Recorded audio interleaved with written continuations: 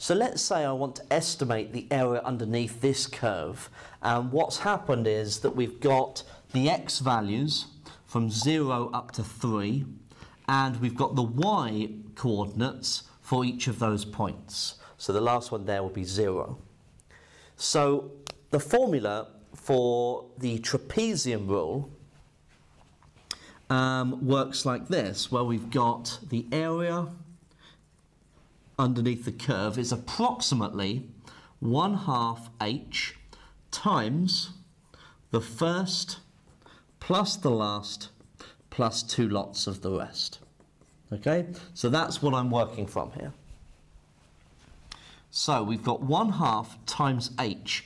Now h is the strip width, which in this case is 1/2.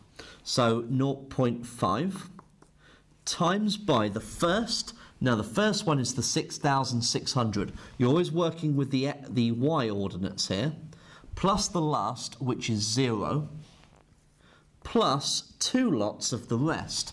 So 6188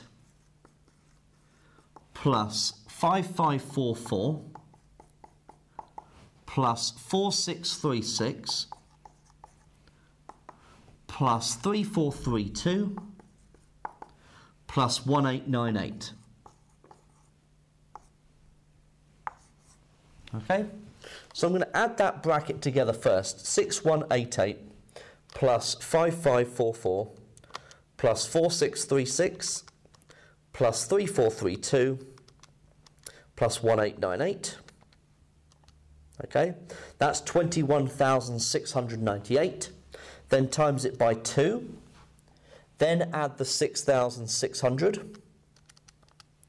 And then I want to halve it and halve it again, so divide by 4. And we get 12499. So the area is approximately 12,499 square units.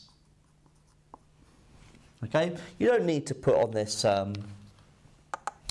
the units here, but just so long as you understand how to get there.